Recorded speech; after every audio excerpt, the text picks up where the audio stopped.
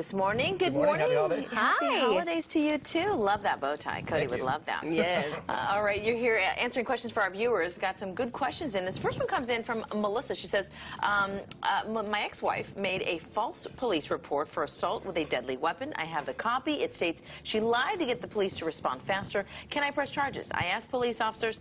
He said it's not against the law to file a false report, but I see online that it is. What can I do to make sure this doesn't happen again?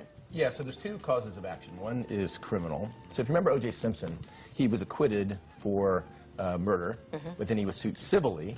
So the individual family member sued for wrongful death, and he was hit with a $30 million judgment. So the point is, it's up to the police and the district attorney's office whether or not they want to prosecute, and that's at their discretion. So if they decide not to prosecute, there's not a whole lot you can do. That's them exercising the rights of the people of the state of California versus the individual who may have broken the law. But you could sue for intentional infliction of emotional distress, perhaps for defamation, because they said statement of fact of and concerning you that would indicate that you were acting in a way that's not good for your character or your reputation, and also could be wrongful institution of criminal proceedings. So those would all be civil cases. The problem is that these are intentional acts and they're not covered by insurance. So when O.J. Simpson had a $30 million judgment against him, you know how much he paid? Zero. Oh. Because State Farm doesn't cover cutting your ex-wife's head off. Okay. Unfortunately. So Beverly has a question. It says, I'm being listed as creditor on my son's bankruptcy financial reorganization. Do I have to accept the terms of 30 to 50% of the amount borrowed as repayment? Yeah, there's Chapter 7 and Chapter 13. So Chapter 7 generally is you get to wipe away all of your debt. Chapter 13, it's a repayment plan.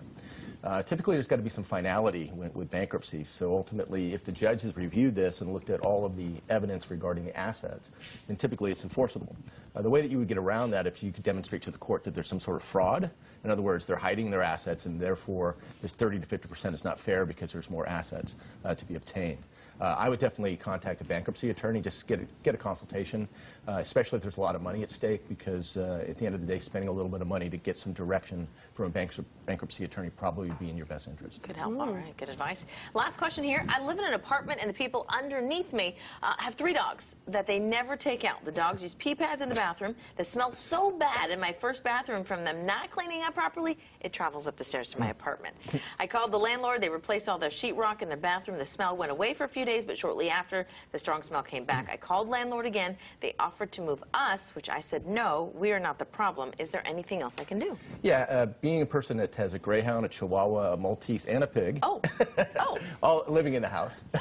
So you have to be very careful about how you take care of your animals, right? So what we have here is perhaps is a nuisance, which means that the smell is going from their apartment into theirs, into the person that's asking the question, and ultimately that is affecting their quiet enjoyment of their apartment.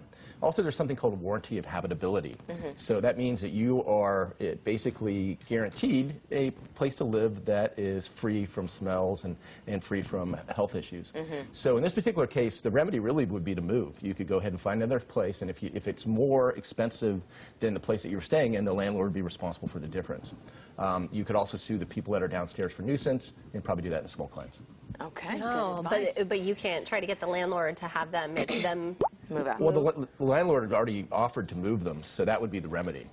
So whether or not they're in violation of some codes ultimately with the animals, I don't know what jurisdiction this is in, but if I were me, I would just move. That's what I would do. That would be the easiest thing.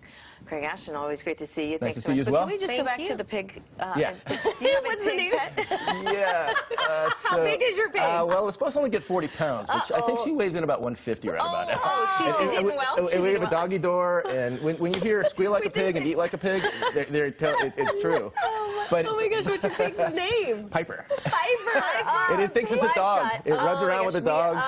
Can we come and meet your pig? Oh, definitely. Maybe I could bring it in. No, maybe. we'll go to you. Oh, go to me. We'll keep it easy. But the funny thing is that I have an orchard in the backyard, so we have apples. So it's the funniest thing to see your pig roaming around the backyard with a stereotypical apple in his mouth. So funny. We have to go see it. Yes. And the pig gets along with the other animals. Oh, perfectly, yeah. And the pig thinks it's a dog because it's around the dog. Yeah, oh it runs with the dogs towards other dogs. What made you get a pig for a pet? My girlfriend's very persuasive.